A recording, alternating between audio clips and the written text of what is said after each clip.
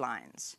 Opposition to Donald Trump's cabinet nominations mounted on Capitol Hill and across the country Tuesday as Senate Democrats boycotted 2 scheduled committee votes, and dozens of people were arrested at a series of protests nationwide. Led by Oregon Senator Ron Wyden, Democratic lawmakers on the Senate Finance Committee stalled the confirmations of Treasury Secretary nominee Steven Mnuchin and Health and Human Services Secretary nominee Tom Price by refusing to attend the committee meeting.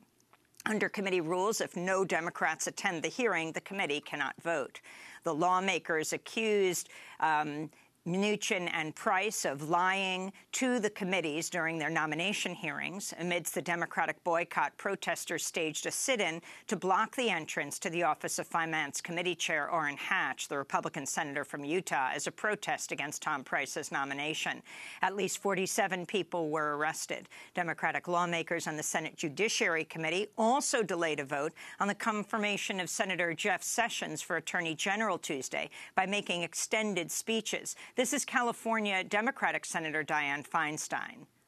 Instead, he has been the fiercest, most dedicated, and most loyal promoter in Congress of the Trump agenda and has played a critical role in the clearinghouse for policy and philosophy to undergird the implementation of that agenda. With this in mind, I must vote no. Senator Sessions' confirmation has faced a series of protests over his opposition to the Voting Rights Act and his history of making racist comments. On Monday, about 30 members of the NAACP, including President Cornell William Brooks, were arrested at a sit-in at Sessions' office in Mobile, Alabama. It's the second NAACP sit-in against Sessions' confirmation where Brooks was arrested. On Tuesday, retired Army Colonel Ann Wright disrupted the Senate Judiciary Committee in protest of Sessions. No to racism, no to the ban on refugees. Wait, I'll go out, but you don't need to drag me.